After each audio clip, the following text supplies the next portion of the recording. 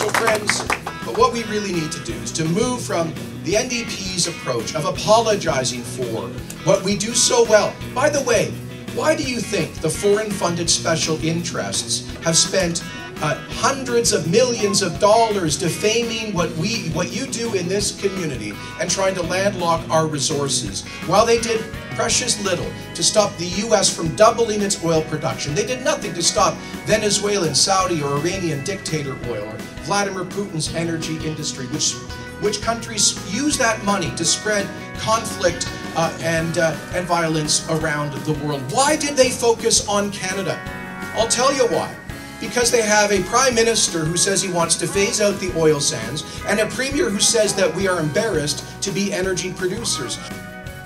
Stand up for this province and defend it. The NDP sold Alberta out to the Trudeau Liberals, and we won't let that happen again.